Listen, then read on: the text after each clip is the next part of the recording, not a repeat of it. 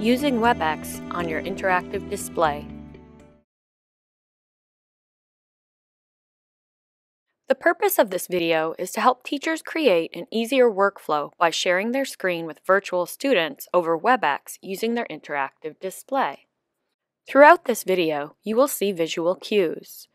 A red frame around the border of the video means that you are working from the point of view of the interactive display. A blue frame means that you are looking from the point of view of the laptop. To begin, log into Webex with your credentials using your laptop and start your meeting as you normally do.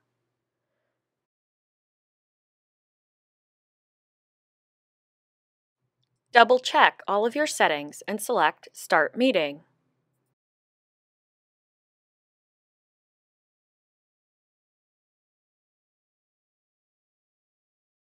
On your interactive display, open Webex. In this video, I selected the icon on my home screen. Remember, you can open Webex from ClassLink as well. Select the green Start Meeting button once you have logged in. This may say Join Meeting instead. Regardless, it is the meeting that is already in progress on your laptop.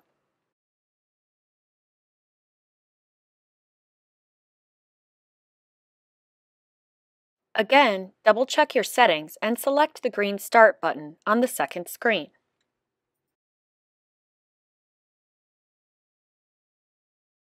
At this point, several pop-up menus started appearing. In the pop-ups, I was instructed that the account logged into the interactive display was automatically made the host, and the account logged into the laptop was made co-host. I was also made the presenter.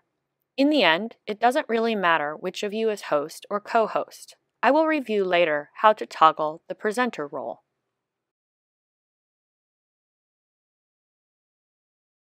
When you are signed into two devices, you have to account for feedback by disconnecting the audio on one of the devices. I will show you how on both devices, but strongly recommend disconnecting the laptop. Otherwise, when you share content over the interactive display, the virtual students won't be able to hear it. From your laptop, find the Mute, Unmute button on your screen. Next to the bottom is a small down arrow that opens a pop-up menu.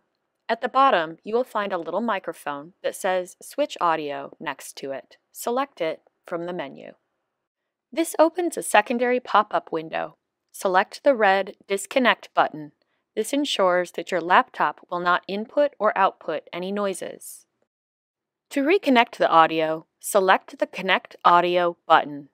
On the pop-up window, hover over Use Computer Audio. Then select the blue Connect button. On the interactive display, it works almost exactly the same way. Find the down arrow next to the Mute, Unmute button and select it. Then, select the little microphone that says Switch Audio next to it. On the pop-up window, select the red Disconnect button.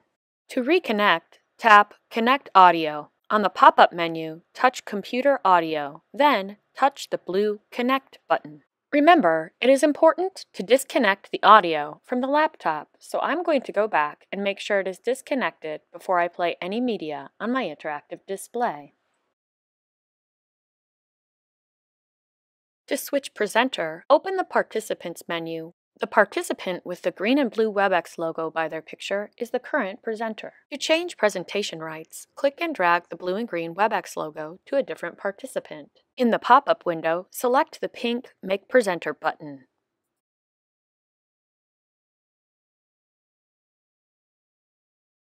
Remember, I want to make sure to give presentation rights to the interactive display. So for my workflow, I am going to move the Webex logo back to the host, which in this case is the interactive display. So far, I have logged into Webex from my laptop and the interactive display. I have disconnected the audio from my laptop, I made the interactive display the presenter, and I made sure that the interactive display is unmuted. Now, it's time to share the interactive display with my students. The bottom of your Webex screen on the interactive display is the same as it is when it's on your laptop. Find the Share button. It looks like a box with an upward arrow at the top. Select the screen you want to share. I usually select the option to share the entire screen rather than just one window. Now I'm going to show my class an Amoeba Sisters science video. Hello there, and thanks for visiting. This is Pinky with my silent artist amoeba sister, Petunia. We are the two single-celled amoebas behind our YouTube channel, The Amoeba Sisters. Now, in our human form, we actually are two sisters on a mission to demystify science with... Here's a glimpse of what my students were seeing.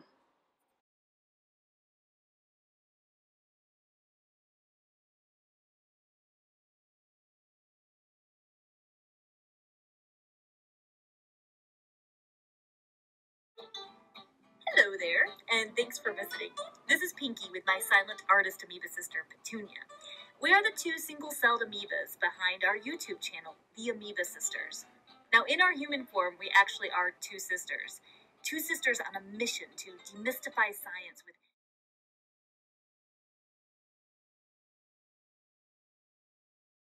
The disappearing menu at the top of your screen looks a little different on your interactive display than on your laptop. It includes a few extra buttons that are pretty intuitive. I suggest that you jump in and test them on your own time. There really isn't a lot that you can mess up. To view the screen as your students see it, pull down in the orange bar at the bottom of the disappearing menu. You can see exactly what they see. To hide the meeting window, select the down arrow in the upper left-hand corner of the window. You can also move it around and get it out of your way.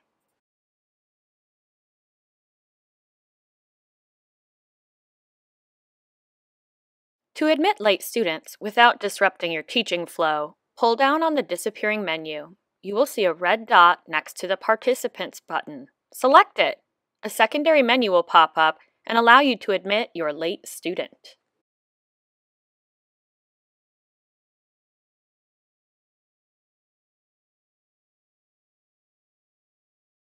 When you are ready to stop sharing your screen, pull down on the disappearing menu and select the orange Stop Share button in the upper left-hand corner.